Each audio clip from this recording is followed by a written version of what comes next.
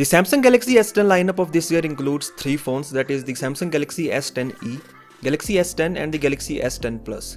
This year's Galaxy S series was special because for the first time in past few years, we got a phone under the Galaxy S series with a flat display in the form of Galaxy S10e. This device was praised by almost everyone because it was not only the flagship but also a super compact phone. Many preferred its flat display over the curved screens on the Galaxy S10 and S10 Plus.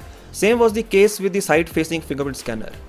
Now that phone was supposed to be the light version of the Samsung Galaxy S10, but now we know that the Samsung Galaxy S10 Lite is a completely different phone that is launching soon. While we don't know when it is launching, there are rumors of the launch in December.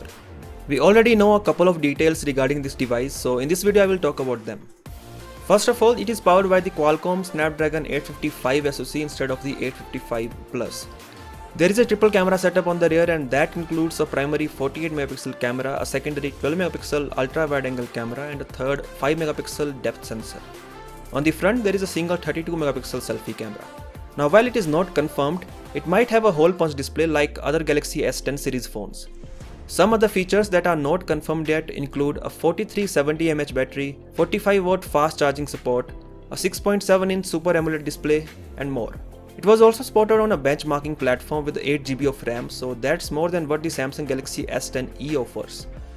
While it is the first time we will be getting a light branded phone under the Galaxy S lineup, we did get a phone named Samsung Galaxy S Lite Luxury in 2018, which was rumored to be the Galaxy S8 Lite.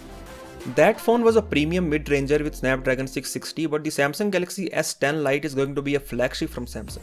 With 2019 coming to a close and our attention now steering towards the Galaxy S11 lineup, would a Galaxy S10 Lite make sense right now? Do let me know what you think in the comment section below. I'll catch you in the next one.